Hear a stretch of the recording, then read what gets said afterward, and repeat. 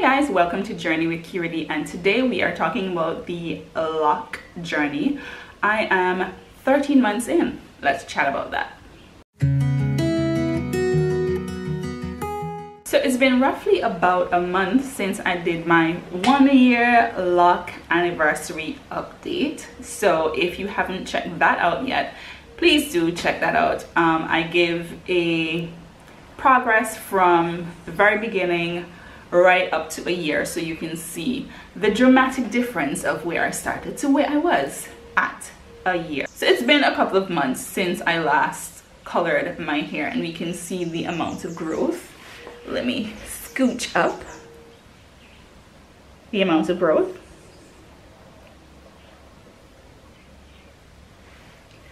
By the black section of my lock. And just as an update for those who are watching this for the first time, when I started my locks, I had shaved sides, so I didn't have any hair at the sides, but I locked this. I had hair this section, and that is what I locked. So this section of my lock is months mature in comparison to these sections. These were done as my hair grew out, and so they're at different stages in the lock journey. So this section here is, this whole section going back is pretty much locked, and what they're doing now is just maturing. They're just plumping up a bit more. You can see that along the strands. Let me see if I can get you some close up.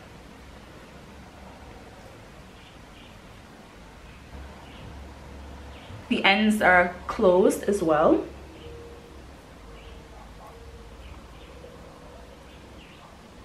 And so you can see the difference in maturity as they start to fluff up.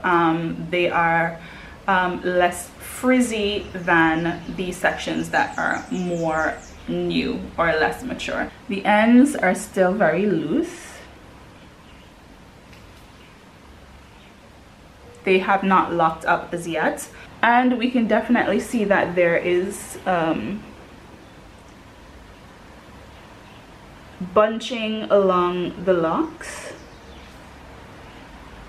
so that's starting to happen, but they are not as thick as the other sections that are more mature. What is happening as well is that around my perimeter, from the very beginning up until now, they still continue to slip. Less slip now than before, but we still have sections along my perimeter. Let me get it close so you can see some sections that I'm going to have to reinstall, and that's fine because that's just a few along the perimeter.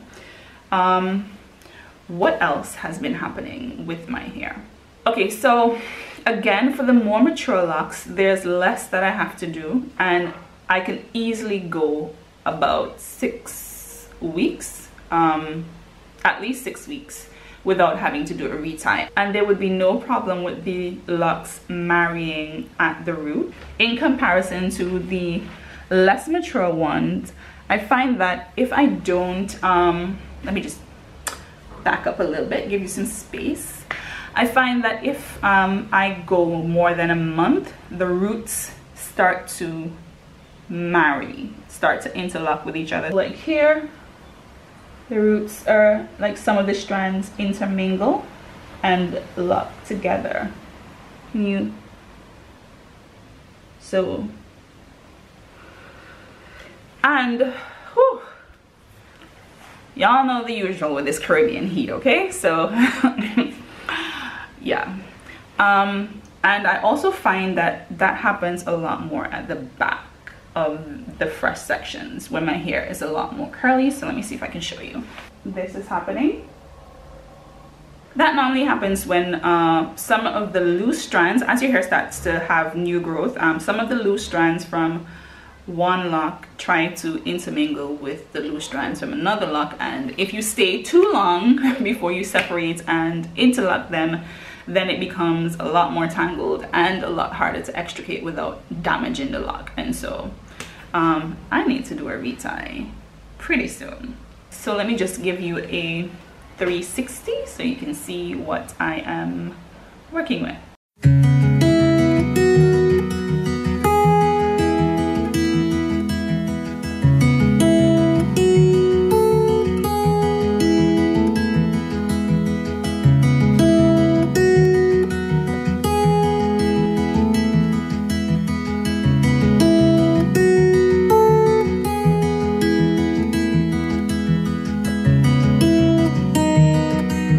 And this section is the section we've been monitoring to see if there's any improvement in terms of it thickening up and the hair growing in.